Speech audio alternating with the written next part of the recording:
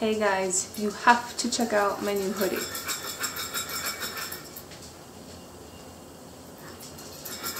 Like, is that not the coolest thing ever? So, no, we are not selling these.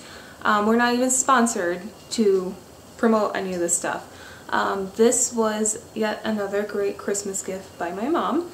So she found an Etsy shop that makes these hoodies. They make socks and t-shirts and stuff too.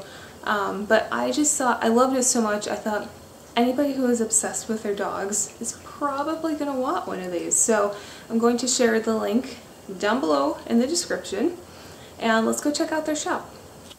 Here we are. So we are in the Etsy shop called Dogzlab. They say they're from Serbia, but they also say all of their products are produced in the USA. So if you're from the United States, then it really doesn't take long to get your order at all.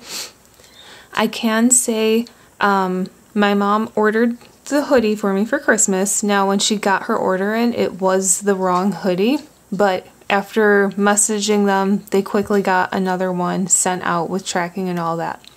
So here's their shop. So they do a lot of personalized things. It's super cute. Alright, here is the hoodie.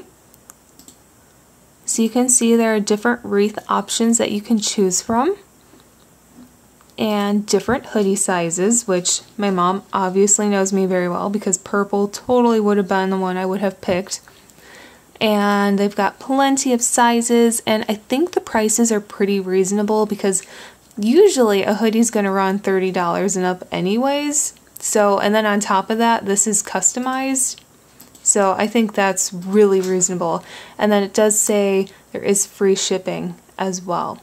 So that is Dogzlab. If you guys are obsessed with your dogs like I am, check them out. They're on Facebook and Instagram, and I am just so happy with this hoodie. It was a great Christmas present.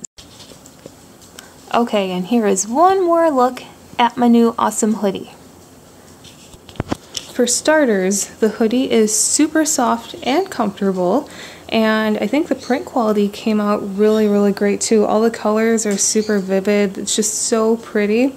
And Lily and Bella's pictures were actually taken separately, so the artist just put them in there together. Alright guys, that's all I've got for you today, so thanks for hanging out with us, and we will see you in the next video.